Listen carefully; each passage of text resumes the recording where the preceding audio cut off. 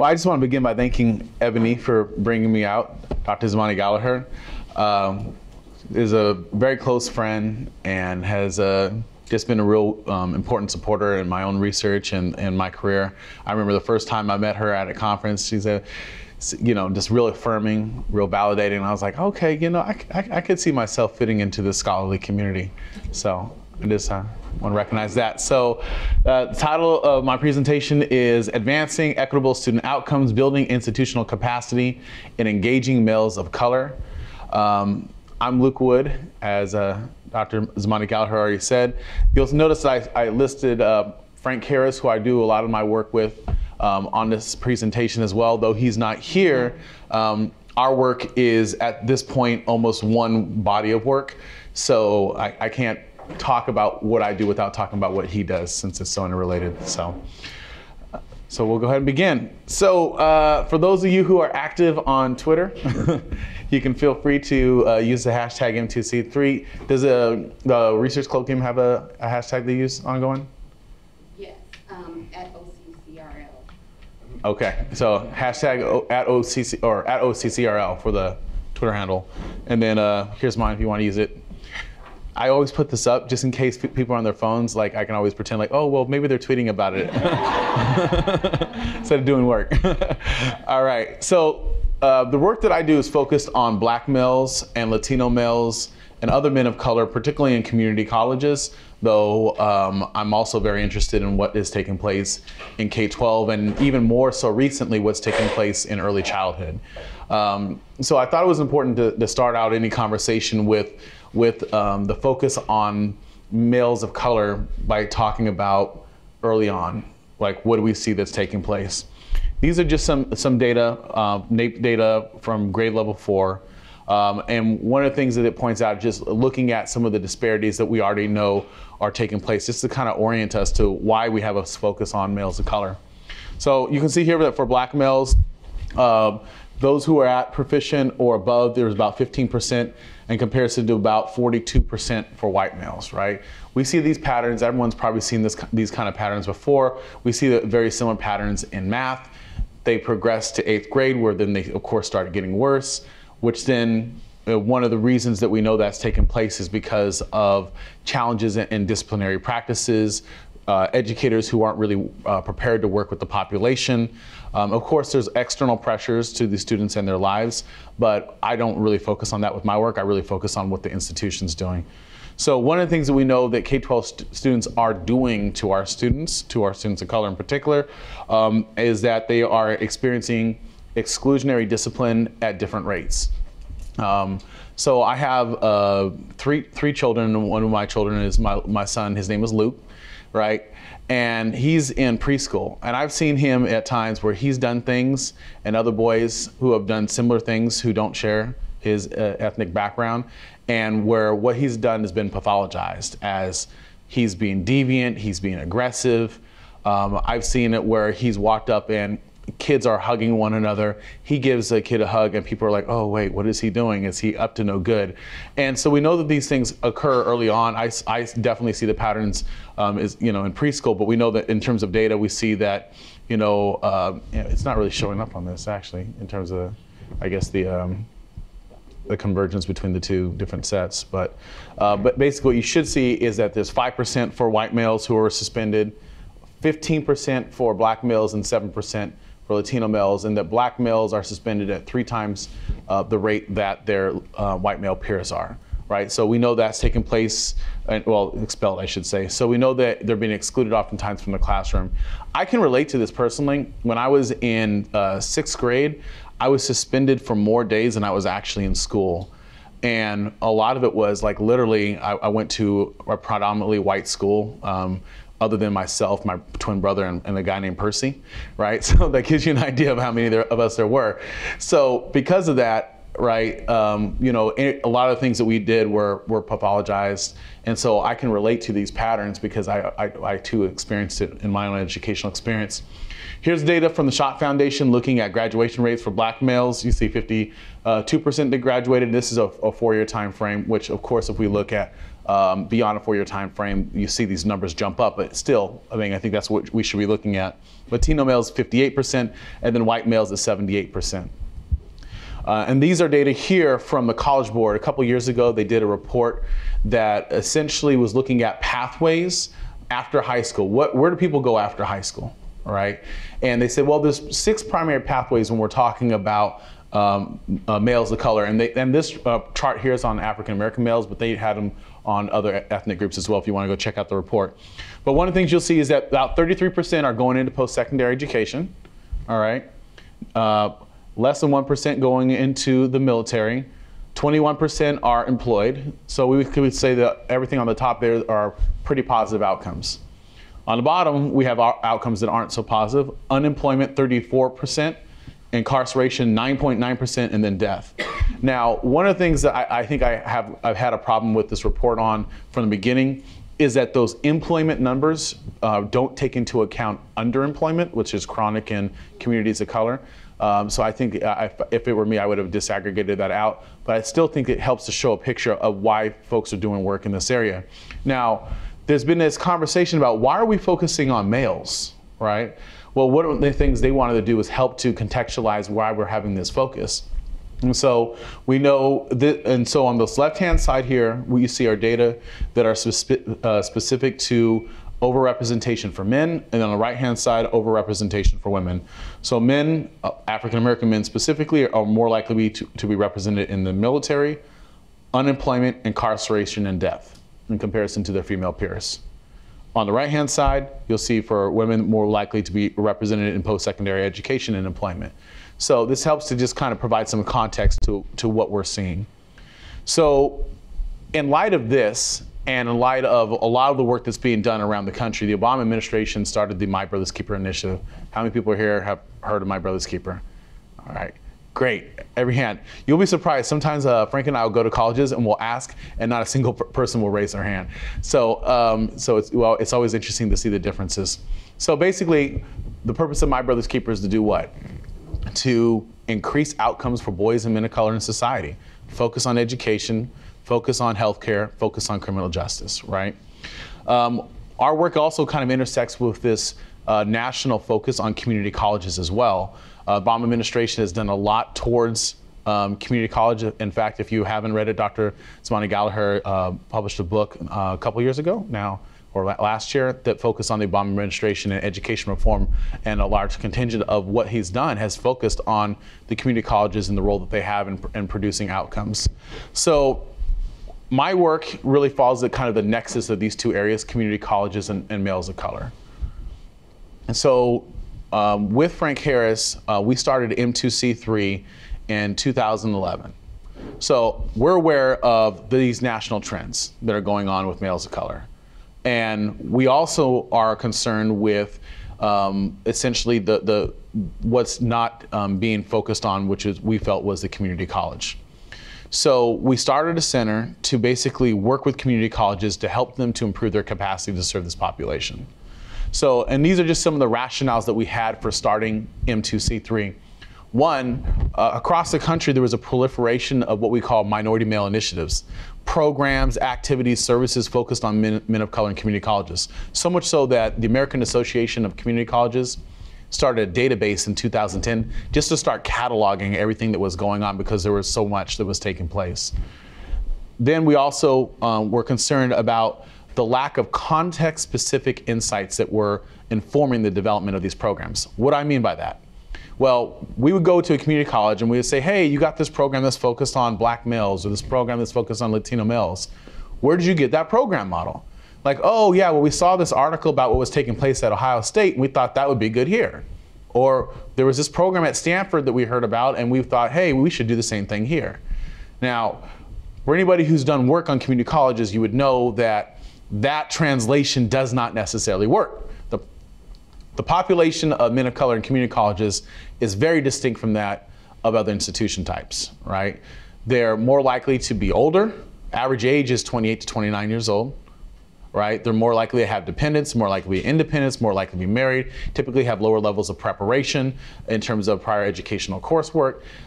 Degree expectations are different. So we're talking about different worlds. So we would find out that, hey, they would say the program's not working. And we were like, well, yeah, we have some rationale as to why that might be occurring. The program model is based upon a population that you simply are not serving here. The other thing is the role that masculinities has in outcomes for this population. In our work, we focus on masculinities and we measure masculinities even in our assessment data in 3 different ways. First, we look at help seeking. We know that in general, some men are apprehensive to seek out help, to ask for help, and to accept help and follow through with it when it's offered. And the reason that that is we've been socialized to believe that by doing so makes you weak or inferior, or in some cases being viewed as feminine, right? And masculine socialization oftentimes paints anything that's feminine as being bad and something that you shouldn't view as positive. So because of that, a lot of men are apprehensive to seek out help. And we looked at the role that that has in student success. We also recognize that there's an intersection there with race, right? Where we know that some men who are of color are also even more apprehensive to seek out help because they're worried about reifying stereotypes that suggest that they're academically inferior. We also look at the role that gender has in painting schools and colleges as a domain that's more suited for some groups than others. And we refer to it as school as a gender neutral domain. So if we look at the population of K-12 teachers, what is the predominant gender?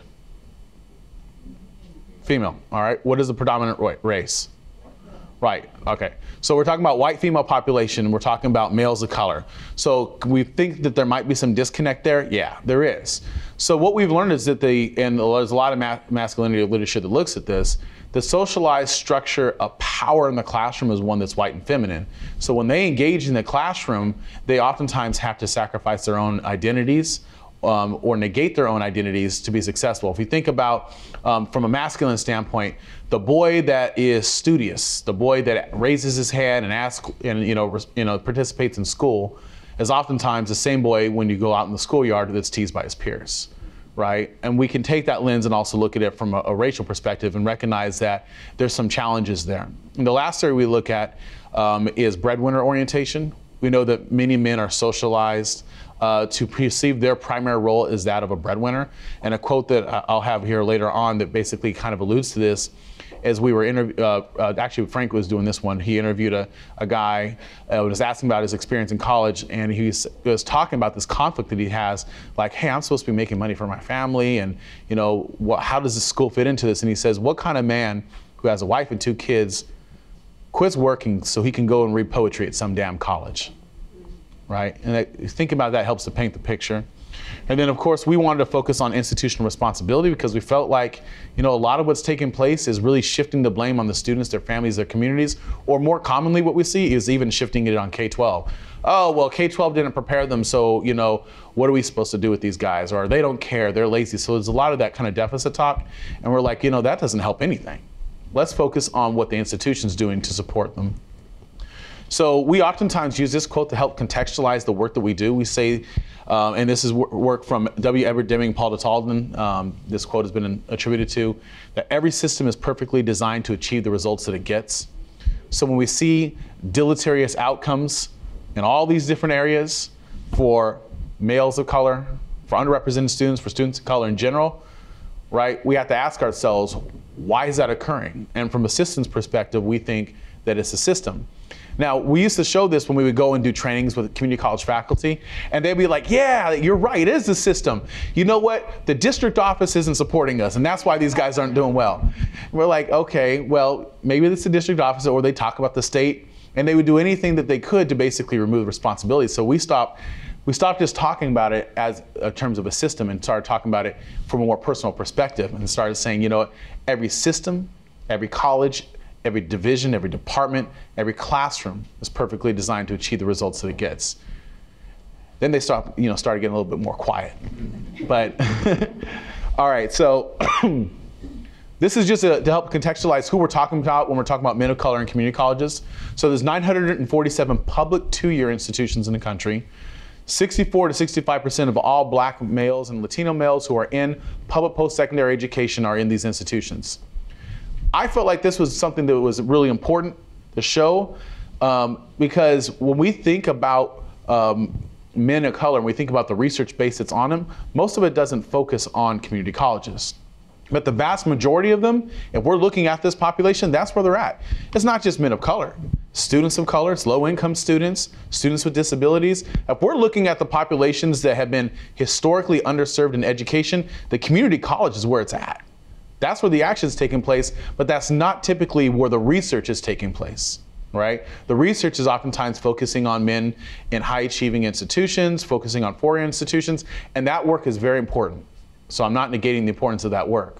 But what I'm also saying is that if we're going to have a focus on this population, we also have to be open to looking at the context to where they're primarily situated. In fact, this is looking at overall distribution, right? If we look at where they start, right, because we know that some of these guys will end up transferring on, 71 to 72% start in the community college. Now, we know that a lot of these guys, again, this is a completely different population. Many of them delay their enrollment into post-secondary education. Remember I said the average age is 28 to 29 years old, right? That means that they're not going directly in. When I used to be a college advisor for Sacramento City College, I would go to the high schools and I would say, hey, you should come to Sacramento City. You know, we got some great programs. I'll link you up with a faculty member, do this, do that. And some of the guys would be like, nah, I'm cool, I don't want to do that. And my next response to them would be like, hey, if I don't see you now, I'll see you when you're 30. They would pause for a second. I would say like, so why don't we, and I would use it as a way to get guys in, right? And it actually worked, right? Because they started to think about, hey, wait a second. And that's what we see. We see a distribution that looks like that. Now, this is important because the delayed enrollment numbers for men of color in community college are higher than that for white males, right? So we know that more of them are delaying their enrollment. We also know that more of them are concentrated in more types of developmental education. So the rates, if you just look at Dev Ed overall, don't really tell you anything. You have to look at the different types of developmental education. They oftentimes are in more developmental education areas. But one of the reasons that we think that's occurring is because there's more of them who are delaying their enrollment. Imagine going and taking an algebra test 6 years, 7 years, 8 years after you last took one. Well, how well would you do? And it's not like there's a lot of preparation programs to kind of reorient yourself. So we know that a lot of these guys are doing that. And the last thing I want to point out about this population, you can read some of those stats up there, is that many of them are attending college part-time. What do you think the number one reason that is? They're working, right? But get this, the work opportunities that they have are vastly different from that of other students. We did an article that came out in the Journal of Men's Studies, and then we did a Huffington Post piece talking about that article that kind of translated to popular press. And it was looking at work conditions for men of color in community colleges. We had basically done interviews with guys who are in community colleges and asked them like, hey, tell me about your work. What is it that you do? Tell me about your experiences.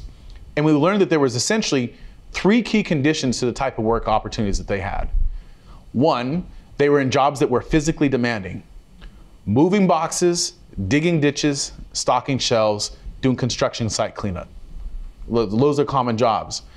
Second is they were in jobs that occurred late at night. So they're working either the late night shift or the overnight shift. And I can't tell you how many times we've interviewed men of color and they've been like, hey, tell me what you do. Oh, I clean up construction site. Wow, okay, that's physically demanding. Yeah, it's physically demanding, but I like doing what I do. Oh, great, great. Well, what time do you work? Well, I work the late night shift. Well, what time do you get off? 3:30 a.m. What time is your first class? 8 a.m., right? So you can see how, in terms of like the structures, in terms of when we offer our classes, how that could adversely affect certain populations versus others. And then the last thing that we know is that they're in jobs that are transitory in nature. Meaning they're in a job for like a month at a time here, and then they're out of that job, and then in another job for a month at a time or 2 months here, and then they're out of that job and then into another job. So in a given semester, they can be in two, 3, 4 jobs. So we know in terms of transition theory, the more transitions you're going through, right, the more instability that there is. Imagine continuously going through transitions outside of college while trying to transition and be successful inside of college, and how difficult that would be. So recognizing this, we started M2C3 to really kind of do research on this and to illuminate the unique experiences of these men of color in community colleges. As part of the work that we do, we have essentially a kind of a data warehouse that lists most of the public sorry, most of the publications that have taken place on this population. So if you go to our website, m2c3.org, click on publications, you can, if you're doing your research or dissertation on men of color and community colleges, there's your lit review. So the only thing else I would point out here is that a lot of our work is psychometric in nature. So a lot of the work that I do is really testing instruments to help measure what I think was definitely said earlier when we were at breakfast. We're trying to measure, I guess, qualitative things in a very quantitative way to show administrators and faculty what's taking place. I thought that was a key insight, so thank you for that. Training. We do a lot of training with community colleges. We have a consortium that we have 72 community colleges that are part of it. We do monthly professional development webinars. One of the things that I recommend to anyone here who is a doctoral student who's going into higher ed, we got to publish. That's first and foremost.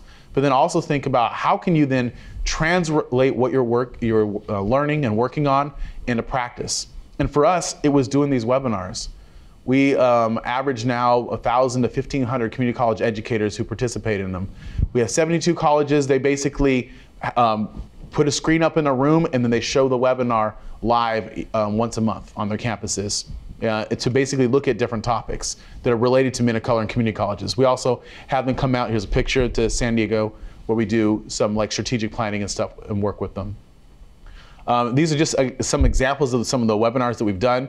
Teaching and learning has been a real big one because most faculty members do not know how to teach men of color. In fact, let me back up. Let's just be honest here. Most faculty in universities and colleges have not been trained how to teach. They're subject matter experts. Become a faculty member in a community college, this is what you need to have: a master's degree in a discipline. So you've got a bachelor's degree in biology, you got a master's degree in biology, you worked in the field for a little bit, and you're like, hey, I want to go and teach, and you go into the community college classroom, right? And typically there's no formal training that people go through, right? Especially nationally now, some states used to have credentials, some states have different requirements, but if you look at the national picture, most people don't have any formal training. So what they do then is they pull from their experience, right? I mean, that's what you would do naturally, right? So if I don't know what to necessarily do with this population, I'm going to do what I was taught. So from their experience, they teach how they were taught. And how they were taught is typically not how our students of color or our men of color learn. And there's a lot of reasons for that, and a lot of it deals with culture. So we talk about what that looks like. We've done counseling, other things that have taken those same kind of concepts, translated into counseling and advising, building institutional capacity in essentially racist organizations, sometimes, to basically how do you move forward an agenda for a population when literally most of the faculty and some of the administration doesn't believe that they should even be there, right? Now, they might not consciously say that, but their actions and the support systems that are in place demonstrate that. And that's just a picture of the working group. Assessment, that's what I'm going to talk a lot about, because what we've tried to do is essentially measure this, okay? So much of the research that I did for the first 5, 6, 7 years of my career has been basic research and then translating that into practice. And now a lot of what I do is designing instruments and validating them, which is lots of fun, as you would imagine. It takes a lot of work. So basically, we essentially do 3 instruments with each college that we partner with. And we've partnered in doing data collection with, I think, 68 community colleges at this point, right? So we're talking about a lot. And they haven't all been in California, Arizona, Illinois, Pennsylvania, Maryland, Arkansas, Texas, Georgia, Alabama, I think about 9 states. So we do a student survey, which basically is distributed to all students on campus, not all students, but to all students of all racial, ethnic affiliation and gender, to randomly selected course sections. They complete it, it's a Scantron instrument, and then we use that to essentially show the college how students are experiencing the institution. We have a self-assessment tool that essentially staff members take, and then we have a faculty instrument which looks at instructional practices. So we did a study where we interviewed faculty members who had a proven record of success in teaching men of color. And we had some certain requirements that we looked at in terms of how they fit our definition. And then what we did was we did a book essentially that highlighted the practices that were important. A lot of it dealt with relationship building, a lot of it dealt with teaching and learning. It's called Teaching Men of Color in the Community College. And then what we did was we developed an instrument to essentially measure our faculty members doing this so that when we partner with the college, we can help guide them in doing professional development based upon the research literature that's taken place. So let me talk a little bit about this student survey. So what we did in terms of developing it is we started out with the research literature. What do we know is important for success for men of color? And it was a lot of different things. It's looking at the campus climate, it's looking at engagement, looking at non-cognitive outcomes, self-efficacy, locus of control, intrinsic interest. One of the things that we found that really wasn't highlighted in the literature, and even actually in the literature had a negative effect on success, was social involvement. If you want to ask about that later, I can tell you why that is. And so we used that to essentially as a framework to start. And then we went through, and this is the essentially validating processes that we went through with just 2 of our instruments. And this stuff is ongoing. Like literally every day I'm on my computer doing more analyses on it, trying to tweak our questions, trying to think about, okay, how are these things holding together? And what you'll find is that when you go to colleges, a lot of times someone just created an instrument, right, an IR, and then they use it on campus. 9 times out of 10, any instrument that's just been created one time and is being used doesn't measure anything. Right? It takes years of work to be able to have an instrument that really effectively measures what you're trying to get at.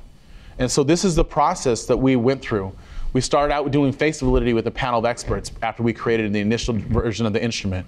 We then piloted it with several colleges that looked at essentially, are the items and scales holding together? Are they reliable? Also, are they reliable across ethnic groups, right? Which was really important for the work that we were doing. We had to make some tweaks, all right? We had to make some changes, and we did. And then we did another pilot, right? With another couple institutions, and we did that same process, looking at how everything held together. And then we recognized that, you know what? Some of this stuff is just not holding together right. We need to go back to the drawing board. So we created some new scales for some of the ones that just weren't doing well. We went back out and basically did what's called content validation, where you send the instrument to a panel of experts and you say, hey, these items are designed to measure self-efficacy. Here's our definition of self-efficacy. Do you think that they measured them, right? And there's different ways that you do that. And essentially we got, some changes that were made to our instrument as a result of that. We then went out for another round, right? And and have continued to do this process ongoing since 2011, right? And if you were to ask me today, is the instrument done? Is it where it needs to be? Nope. Maybe in a few years, right? And we do the same thing with essentially our faculty instrument as well. This is what we used to give colleges with reports, okay?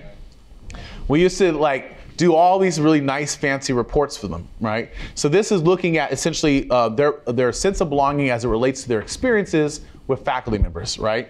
So we did some analysis of variance work to look at differences between groups. We wanted to show them dispersion scores, and we're oftentimes talking about that with some box plots. We had all kinds of nice bells and whistles and things. The report was about 150 pages, right?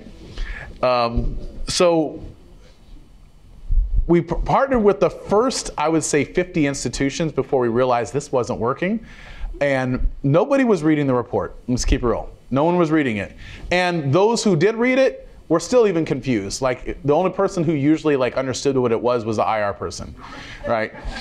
So we recognized okay, we have to find a way to translate what's really important concepts in a way that essentially anybody on campus can just look at it who's a practitioner and read it and get it. Because this was not working, right? I mean, literally, we weren't even getting email confirmations that they had received it. I'm serious. So this is what we transitioned to, a triage report. Same items, same scales, but with benchmarks for each of the different areas, right? So this is like, for example, our sense of belonging scales as it relates to their interactions with faculty. The faculty member cares about my perspective, values interacting with me, values my presence, cares about my success, believes I belong here. And this is fake data, by the way. I don't show the real data. I'll show you a couple of pieces of real data at some point here, but not this. And basically we have 3 levels. The score is acceptable, the score is needs attention, or it's an immediate concern, right? So it's essentially a triage. These are the things that you should be focusing on. It used to be that we only did men, but now we do men and women. And almost like to 100%, I can guarantee you what we're gonna see when we go to a campus. We see variation, don't get me wrong, we see variation. But usually what we'll find is that in terms of validation, students are not being validated by their faculty, particularly our men of color. In terms of out-of-class interactions, they're not occurring. And more importantly, students think that the faculty members don't even want to interact with them, right? In terms of perceptions of racial preference, our Black, Latino, and Middle Eastern students feel like their faculty members really don't want to interact with them and have stereotypes towards them, right? In terms of non-cognitive outcomes, there's certain challenges with help seeking that vary across group. Okay, so we know what the patterns are starting to look like nationally, and these patterns really for us have important implications for the kind of practice that needs to take place.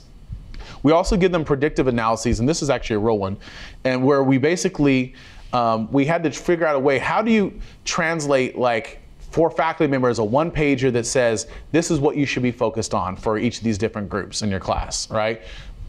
Right, thinking about your racial bias, how do you build an environment of belonging.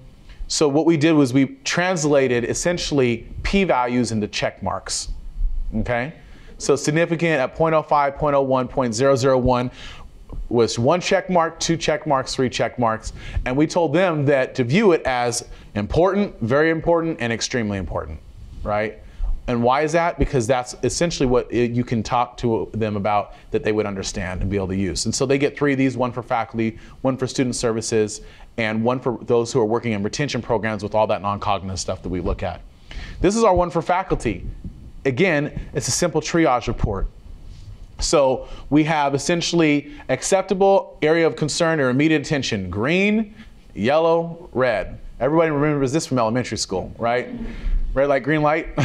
So red light means bad. You have to focus on this for your professional development, on racial microaggressions, on performance monitoring, on validating practices. Green are areas that they're doing well in, and yellow is areas that they should also be focused on after they focus on the areas that are in red. The campuses that we've done this with, you're probably not surprised what comes up as the biggest issues. It's validation. Oftentimes the faculty members really just don't believe that they should be doing it. Performance monitoring and intrusive practices. One of the things that we find is that faculty members think that in some ways, if I'm being intrusive in providing support to a student, that I'm then being unfair to the other students in the class. And so getting past that notion of what is viewed as equality, which oftentimes results in disparities for our students, and talking to them about equity becomes important. So we've also, in terms of the data collection, thus far, this is what we've done. We've done the CCSM, that's that community college, it used to be called the Community College Survey of Men, it's a student survey. Now it's the Community College Success Measure at 68 community colleges with over 17,000 students. We've done 30 focus groups with students, those are all men of color focus groups, for a total of 104 people that we've interviewed, 12 institutions, 50 faculty interviews, and then our faculty survey, about 2,000 folks. So the comments that I've given and the comments I'm going to continue to give, they're informed by all this work that we've been doing, right? It's a lot. You could view it as one very large study or a whole bunch of micro studies that are very interrelated, but they're all undergirded by one thing, and that's this, our socio-ecological outcomes model. So this is a theoretical framework that we developed based upon the literature on men of color and other underserved groups, and it informs basically everything that we do, right? So this is our theory. This is our theoretical framework.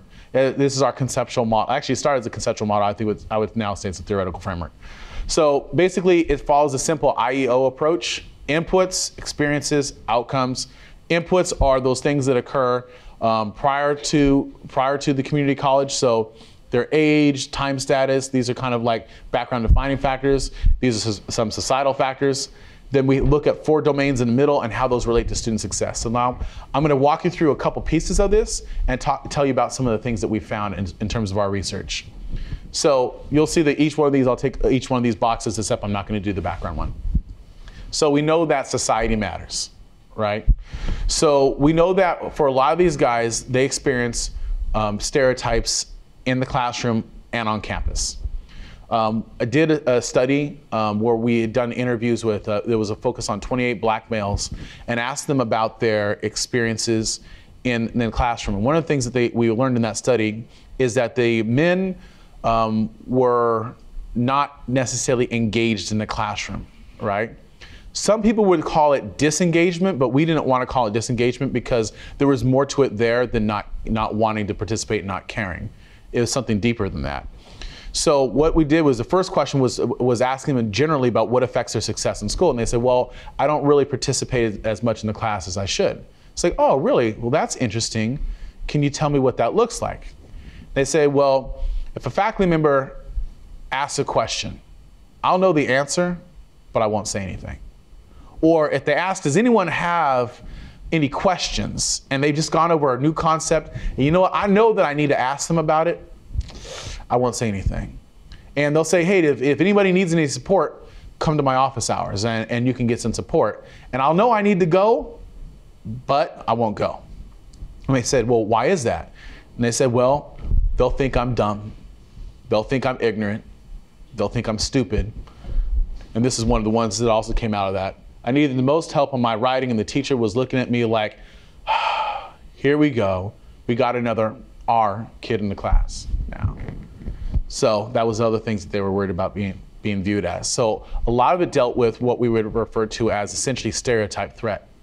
They were worried that by engaging in the classroom, there would be chances that maybe they would get something wrong, and they would essentially reify stereotypes that they were academically inferior. But it was more than that. It was also an environment that fostered that. The students' quotes in terms of how they talked about their faculty's interactions with them inside of class and outside of class reified that. And I'll talk a little bit more about that in a bit. This is a quote from the MDRC. They did a whole bunch of focus groups with men of color in community colleges. They looked at Black, Latino, and Native American men. It was a really awesome report, super long, but very good. And they said that men of color routinely experience stereotypical attitudes that link them to thuggery and violence, among many other negative associations. According to these men, race remains central to their experiences, and their reality is distant from that of a post-racial society. Next thing that we've looked at is a lot of work on non-cognitive outcomes. We know that there's a lot of programs that are in many community colleges that focus on, hey, let's help build students' self-esteem or their self-efficacy, or have them get a greater sense of control over what they're doing. And so we look at that as part of our work. And this is a quote that came from one of our focus groups that kind of illustrates why we look at a concept called degree utility, which is essentially their perception of the usefulness of college in comparison to every other thing that they could be doing. And a student said, I worry that being here is not worth it because I see a lot of people that graduated from college with all sorts of degrees and still can't get a job and are still struggling. So I'm like, damn, I spent all this money on student loans. What's going to happen if I don't get a job? And those are real concerns that these guys have. I talked a lot already about masculinity, so I'm not going to go into talking about the other types of identities, but I will read these 2 quotes. This first one came from a piece that Frank did with Sean Harper. It's called Masculinities Go to Community College. If you don't have a chance to read anything else that we've done, even though I'm not on this piece, read this piece. This piece is hot, right? In fact, it's one of those times like we read something like, dang, I wish I'd been on that one. So this is that one that was that quote I talked about earlier. What kind of man has 2 kids and quits working so he can go read poetry at some damn college? That's that's looking at the role that breadwinner orientation has on their success. And this one over here is kind of getting at this notion of help seeking. And this is done by Victor Sines and Luis Pon. They have a center in Texas that does similar work that if you're interested, particularly in Latino males, I would check it out. It says, it also comes from a sense of pride. You know, you're always taught to be a man and you're proud. And if you fall, if you stumble, then that's your own fault. You don't bring anyone down with you. You don't ask for help because it's your doing. You shouldn't have to ask anybody for help. So it's just that sense of pride that carries over that in the end makes you fail. I want to spend a little bit of time here, but not too much. And this is on stressful life events and other external outcomes that influence their success. I already told you some things about the type of work conditions that we've learned. And that work conditions piece was published in the International Journal of Qualitative Studies in Education. So if you're interested in looking at that one. But no, I'm sorry. That was published in Journal of Men's Studies. The International Journal of Qualitative Studies was that one about apprehension to engage. So we know that finances are an issue. Transportation is an issue. Here's a quote that kind of gets at that from one of our students that we interviewed. I have to take 3 buses to get to school. Transportation is a real concern. If I miss one bus or one bus runs late, it means that I don't make it to class on time. Yeah, I spend like an hour, sometimes an hour and a half just getting to school. And so we would have faculty members who would oftentimes ask us, well, hey, he's always late to class. Well, one bus runs late, one bus leaves early, it can affect your schedule. And so these are things that at least to know, right? It might not change how you grade, but it can change how you interact with them and not view it as, oh, they're just lazy and they don't care. The other thing is we look at this concept called stressful life events, and this morning I actually ran a little bit of extra data on it in terms of what we're finding out with it. So historically, what we've done with our student survey is we've measured stressful life events in a couple of ways.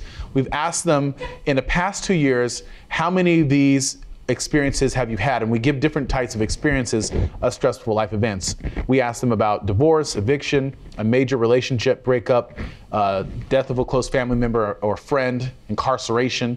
And on average, we know that from our samples across all the institutions we partner with, that Black and Latino males experience 4 to 5 major stressful life events that they report to us. And about 20% of our Latino males, which is the highest group for this area, experience the top end of our scale, which is 7 or more stressful life events in that same time frame. We moved away from measuring it like that to measuring it in a different way, which has been really insightful and helped us. So now what we do is we give different examples because we're really interested in the role that maybe hunger has in this. I can relate to that. When I was a student who was in college, I didn't have anything to eat. You know, I went off to school. I had a family structure of support. My dad went to prison. It was just me and my brother. And so literally I starved for about 2 years. I ate like every other day if I could eat. And if I couldn't, I found a campus event that was taking place that had some free pizza. And I went to that because that was the way that I basically maintained and sustained. So I was really interested in that and also interested in challenges that a lot of these guys have with finding stable places to live, right? So in this new way that we collect it, we see that 67% of our Black males report having challenges with a stable place of living. And of those, 79% say that it's stressful and it has an effect on their success. 47% report challenges with hunger. And of those, 70% say that that's stressful. 37% report challenges with transportation concerns. 90% of those say that those concerns are stressful and affect their success. And the last area is stable employment. 60% report challenges with stable employment. 94% say that that causes stress. So the last area I want to talk about is what we know and what we're learning about this last area, which is the campus climate and sense of belonging. Because I know I'm out of time. So 1 more minute.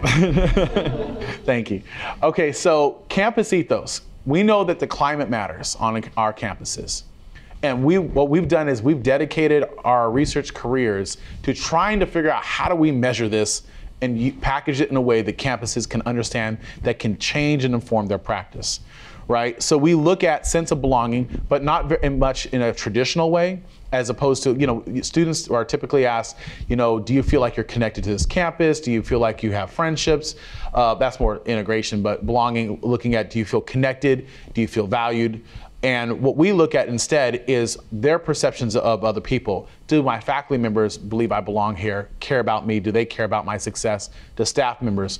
We look at it in that way because we're trying to get at this understanding of institutional responsibility. It's not about whether they feel like they belong there. We want that, but we want to know that they're being educated by people who care about them, want them to be there, and are communicating to them in ways that essentially illustrates their value. We look at racial gender stereotypes. We look at welcomeness to engage, which I'll come back to because I'll conclude with that. And one of the things we look at is validation, the presence of validating messages that they receive. We ask them essentially the total number of faculty members that they experience or have interactions with who tell them, and we give examples of different types of validating messages that they can receive. And what we find is that about 33% of our black males have never received a validating message from a faculty member. And there's also, of course, the opposite end of the scale where there's our percentages of them who are receiving lots of it. But there's about 33%, a third, essentially, right, that aren't receiving it at all. One of the things that we've looked at is what role does this validation have on their success? And what we've seen is this. Those stressful life events that we looked at, the effect that those have on their success almost evaporate when we run models looking at the role that validation has on their success. When we've done studies where we've looked at non-cognitive outcomes, looking at self-efficacy, locus of control, degree utility, intrinsic interests, action control. And in fact, it's a paper we're working on right now. And this one's actually focused on Latino males, specifically Mexican-American men. And we find that essentially, it's like this almost like a converging point where they have about 4 faculty members who give them those messages. The scales like essentially shoot up on those non-cognitive outcomes. And so for us, we think what it's getting at is being educated in an environment where you're receiving multiple messages from people that are essentially negating all that prior messaging that you've received that has told you that you don't belong here, you're not good enough, you're not smart. The last thing I'll say, and then I'll conclude, is we look at this concept called welcomeness to engage. Now, a lot of times we talk about engagement, right? Engagement's important. Okay, it's used so much and talked about so much, it's almost become like a synonym for student success. You know, you go to a campus and they talk about student success, they talk about retention, they talk about engagement, almost as if they are the same exact things, right? Now, what I've become concerned about is that when we focus solely on this, sometimes we assume that some things are taking place that aren't always there and aren't always occurring. So with engagement, some of the times what you'll see is like different assessments. Like I'll go to a community college and they've created an assessment, right, to measure engagement. And they'll say, how often is a student asking questions in class, responding to questions in class, participating in group discussions? Without ever thinking about something much more fundamental, and that is, have they ever been made, to feel welcome to engage? Do you feel welcome to ask questions, respond to questions, participate in group discussions? Do you feel welcome to talk to your faculty member outside of class? And what we found from our assessments is that that is not the case. In particular, what we've seen as the most concerning area is welcomeness to engage outside of class. They are not having experiences that make them feel welcome to engage outside of class. In that same study where we interviewed those 28 men, what we found out was this. Is that when they would be outside of class and they would be walking on the yard, they would see a faculty member would see them. The faculty member, instead of saying hi, saying hello, talking with them, would put their head down, would walk the other direction, would pretend to get on their phone, right, to avoid interacting with them. And then so we asked them in that same study as a follow-up, well then who do you interact with who's from campus? And they would say, you know what, the person who tells me that you belong here, you're doing great work, proud of you young man, keep your heads in the books. It was the janitor, the custodian, the food service workers. And why do you think that is, most likely? Probably the people who look most like them. Right? So we know that there's climates that influence student success, and we know that and so what we've tried to do is measure this in ways that we think are meaningful. And I have tons more, but I'm out of time, and so I'm going to stop right there. Thanks. We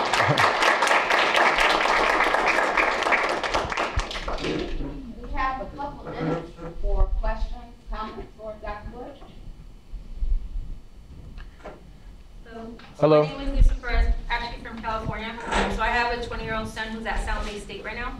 Okay. And so, love your presentation. It all makes sense to me because I think one of the things that I noticed that when he was going to graduate high school and go into San Jose State was they were really concentrated. He didn't have any access to any resources because he was considered second generation. So I found that to be problematic because if they're saying that Black and Latino males are underrepresented in higher education, I agree, they need to concentrate on other factors that affect them in these kind of settings. Because he was now second generation, because I graduated a year before he went to San Jose State, he was excluded from all these resources and pretty much left on his own. But because I had just graduated from there, I had made all these connections for him.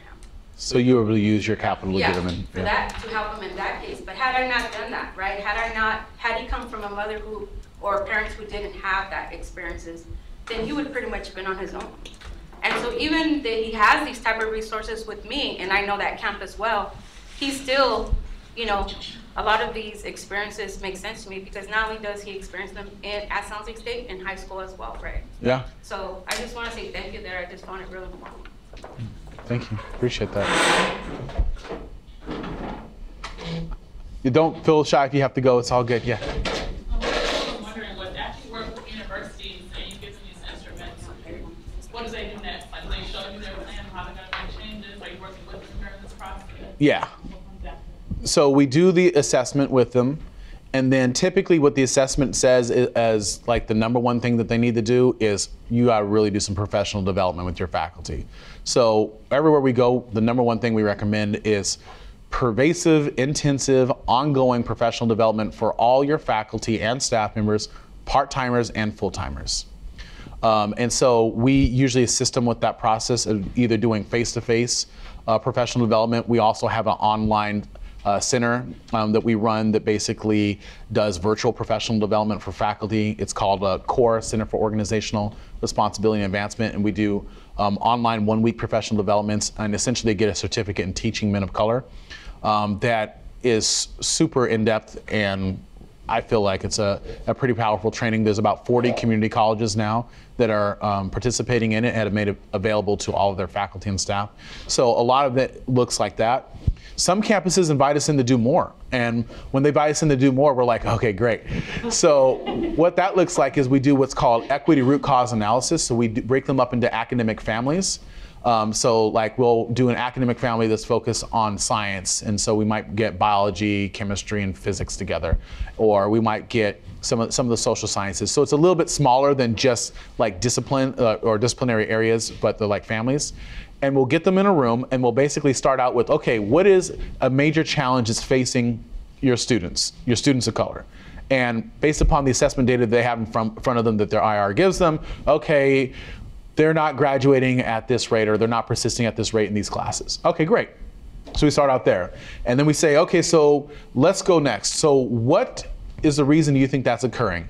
And we let them get it out because what they're gonna say is, well, they're not trying hard, they're working too much, they're this, they're that. We let them get that out and we just kind of sit there. They're noticing that we're not writing anything down, right? And then we say, okay, so now what we're gonna do is we're gonna actually engage in this exercise, and here's the acceptable language. You have to start out your sentence with we are or we are not, right? Completely shifting the focus to what they are or they aren't doing. And then we go through essentially a root cause analysis, identifying different reasons why it's occurring until we get down to what we call root causes. And then we do planning with them on essentially how they're gonna create interventions for those root causes. So the first part is the equity root cause, which is one day. The second day we do the basically a planning framework on how they're gonna do their interventions. And then the third day we do a training on essentially planning implementation. So you can have a plan, but oftentimes the plans sit on the shelf. So how are you gonna get it into practice? Who's gonna do what? How are they gonna do it? And so then we follow that process with them. And then usually they're also doing like the core training at the same time. So for the campuses that we're really partnering with, that's the process that they're going through. Yeah, the next one was over here, yeah. Yeah. Oh, okay.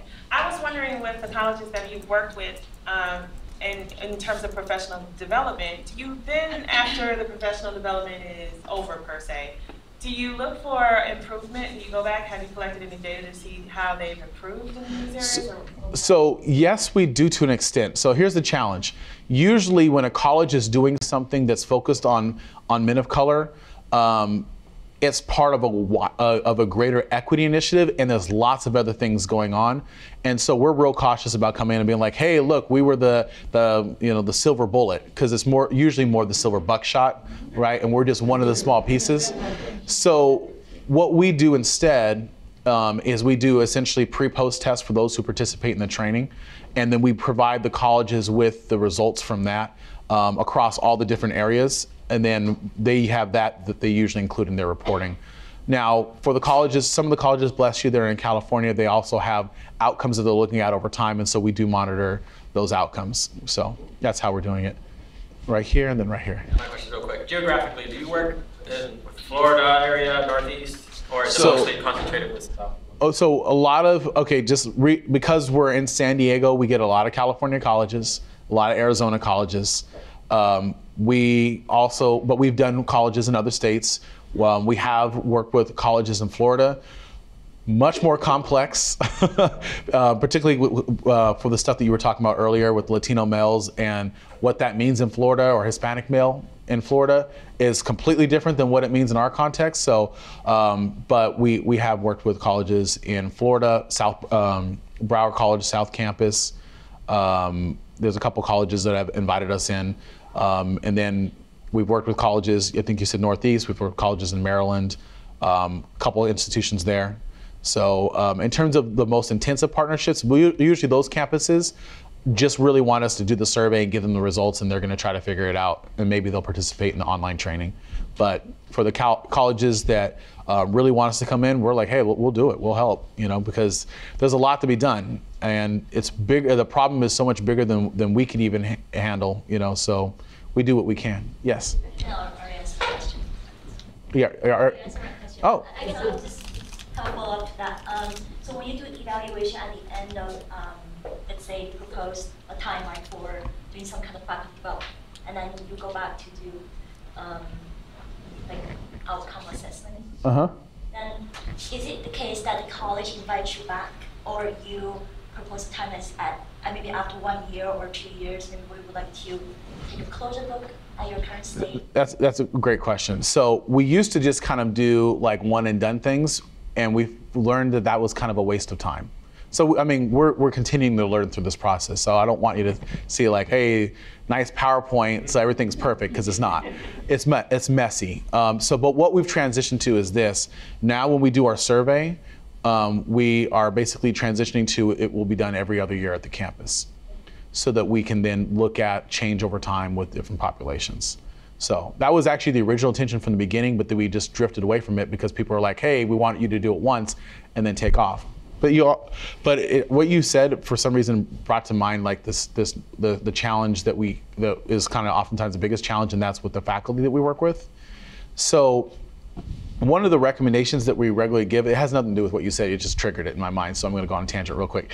One of the things that we saw and have seen is that with a lot of these guys, they're in classes that are being taught by part-time faculty. And typically part-time faculty, they're teaching at multiple institutions. So there's the challenge there. For example, we just went and talked to a college in the Bay Area. I can keep it general like that. They do not have a single full-time faculty member that teaches developmental education, right? And we know that that's the highest concentration of them. And so one of the things that we do is we try to illuminate that. So check this out. This is from our faculty survey, right? This looks at basically, these are full-time faculty who are tenure track, full-time faculty who are not tenure track, part-time faculty who are teaching here only, part-time faculty teaching at multiple institutions. And we know that from our data, from our assessments, that they're across the campuses either 2 times to 2.5 times more likely to be teaching the developmental education remedial courses. This is basically faculty members who are intentional about practices that foster a welcomeness to engage.